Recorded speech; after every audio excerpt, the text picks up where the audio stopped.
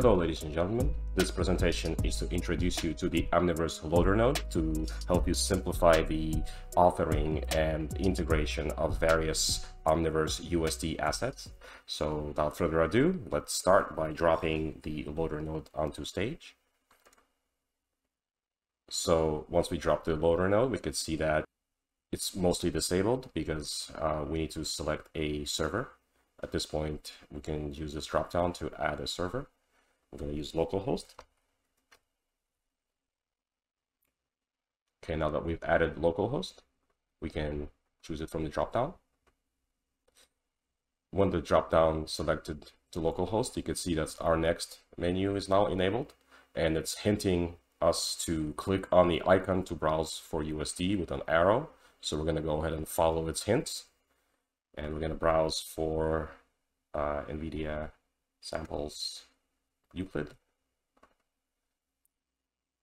So now that we've loaded the Euclid asset, we could see that several things changed. We see a lot more options that got unhidden, and our node changed colors. It changed colors because there is a built-in pre-validation node, and it's highlighting that there is an issue. If we look at the details, we could see that the root primitive needs to be world, not stage. This is not a big deal. It's just to let you know that Omniverse standards require a world root primitive. In this case, it's not critical, but it's just so you know. If we look at our stage, we could see that the Euclid VR group appeared, and underneath it is the actual primitive root. You could see that actually our root is called world. So why is this complaining? Well, it's complaining because it's pre-validating the actual USD file. And if we were to change this to scene instead of asset, we're now going to reload the scene using the layer node in Houdini. Now, because layer import doesn't let you change the primitive, you could see that it's forcing it to be stage, and this is what this warning is talking about. Again, this is not a big deal. It's just a warning, but it's a good opportunity for me to explain how what the purpose of a scene node is.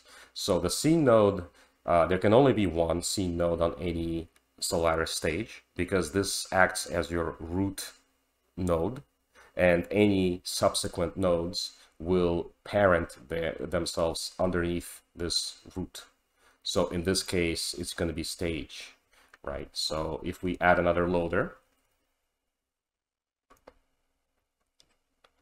right, and set it to localhost and browse for an asset, I'm going to add the tree.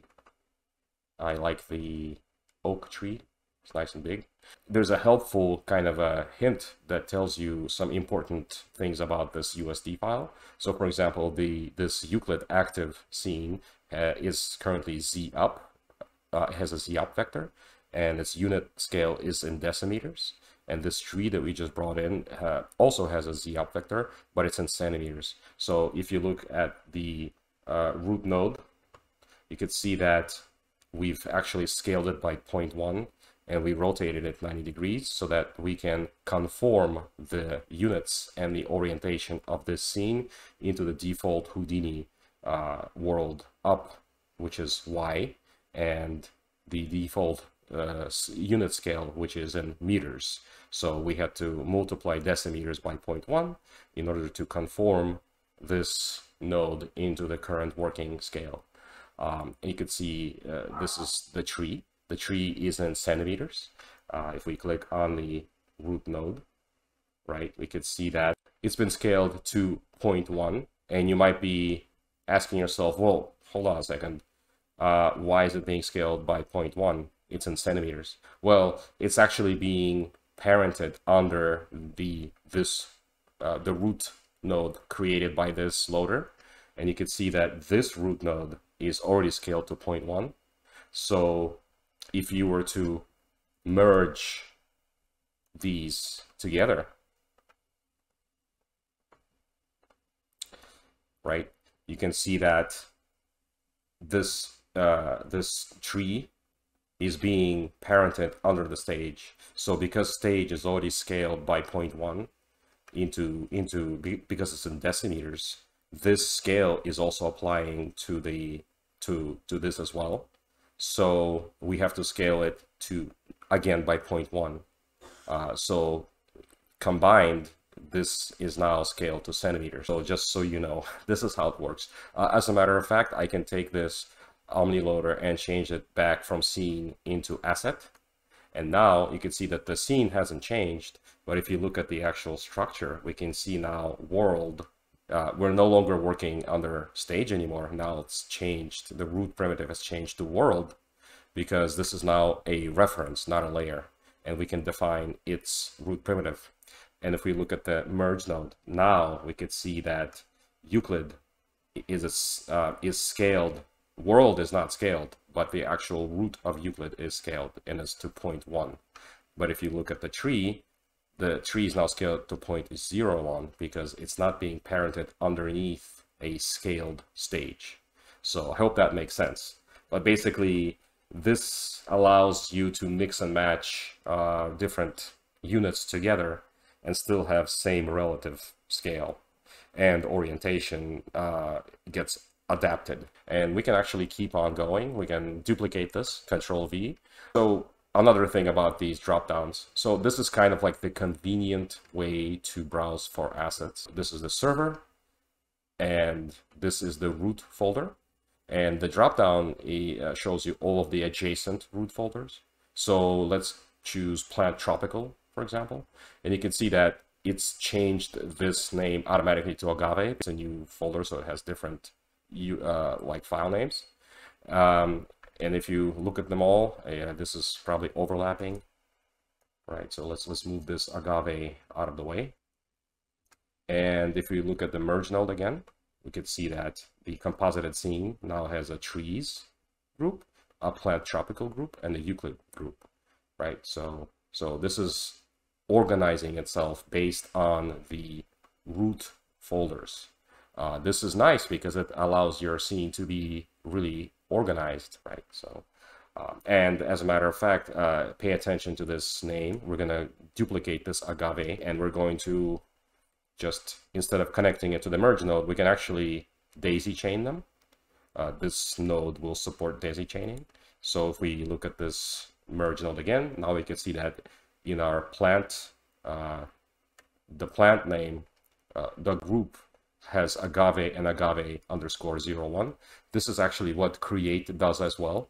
When you have multiple USD files of the same name, it will add a incrementing value. So this actually behaves exactly like you would expect create to behave if you were to start dropping a bunch of references onto stage. And we're gonna maybe change this to something else, like some palm, and should move aside. So now we have this scene, and we can scrub, by the way, to see the animation. And right now this is just a bunch of references. So let's talk about referencing some more, and why we have this mode called scene. Generally speaking, as a Houdini artist, you're going to be taking some kind of asset in your pipeline, and you're going to be doing some work to it, and then you're going to be, either updating the asset itself with a new checkpoint, or you're going to be generating some other assets. So most of the time, as a Houdini artist, you're probably going to be just using a bunch of asset nodes, and they're nice because this is basically the Houdini reference node. So everything that you can do with the Houdini reference node, you can do with this loader when it's set to asset mode, right? So you can choose your prefix, and this will basically, I'm going to choose both of them, and I'm going to change the prefix. Yeah, I'm going to change both of them to custom prefix, which is blank right now. And if you look at this merge node again, you can see that now the hurricane palm and the agave, right, they're just parented underworld. You can actually, or you can type something here like test. Both of these are now parented under test. So why would you want to use the scene mode loader? If we change this into scene, like visually nothing happens, but the structure here has changed, right? So all of a sudden now we have stage again, and we can see that all of these other nodes are being now parented not under world, they're being parented under stage. Another thing is only one loader can have the scene designation because it is the root of your stage. So if you were to select some other node now and try to use the dropdown, you can see that you can't change this. You have to actually make this back into an asset, and then you'll be able to make this tree the root scene, essentially. We don't want to do that because this is an actual scene. It has a camera, it has lights, and this brings me to my second point. I'm going to do a load layer for editing, and I'm going to change this from root selector to file browser. So this basically allows you to browse for USD assets using the traditional file browser without any of this fancy, helpers. And this allows you to use things like, expressions and various things that you would typically want to use if you were building some kind of custom rig. I just did it so I can copy this path, right? Or I can just copy like that, copy parameter. And I can now paste this here. So I'm going to do paste values. And so now we've just loaded this layer, and you can see that, well, it's rotated on its side. We're working in Y up, and this is it's in Z up. And it's black because you need to upgrade all of its lights to be compatible with Solaris. So we're going to do a light legacy, where is it? Upgrade old light primitives. So this is a node that we provide that you can upgrade all of these lights in here. And as soon as you do that, you're going to see that it's really bright. To make a long story short, Omniverse light units are in centimeters, and Houdini's light units are in meters. And if you were to just try to use lights out of Omniverse, it's just going to be, they're going to be way too bright. And so this Omni Loader node, it knows the scale of the Houdini. If you go into the settings, you can see that this is the current units, right? This is the up vector, and this is the current units. And if you were to change this, this will actually change the Houdini settings, right? This will actually change. So if I make this Z up, if you look at this gizmo, you can see that now we have Z up.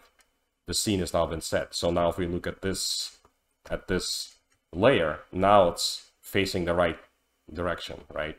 But as a VFX artist, I don't really like to change my up vector in Houdini, and I don't want to change my units from meters, because a lot of Houdini effects are, they're kind of set up for meters.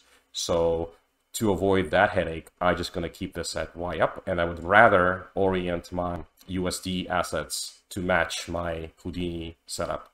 And you notice that my camera keeps on getting changed. That is because right now I have this set cam checkbox. It's enabled.